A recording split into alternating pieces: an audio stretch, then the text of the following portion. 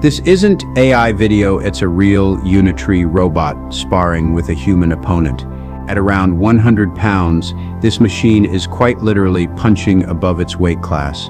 Unitree is a Chinese robotics company doing impressive work. What's particularly interesting is they're open sourcing much of their technology to build a developer ecosystem where people can contribute and teach these robots new skills.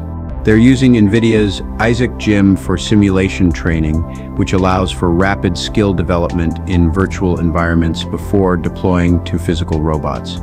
This open-source approach also addresses an important trust concern.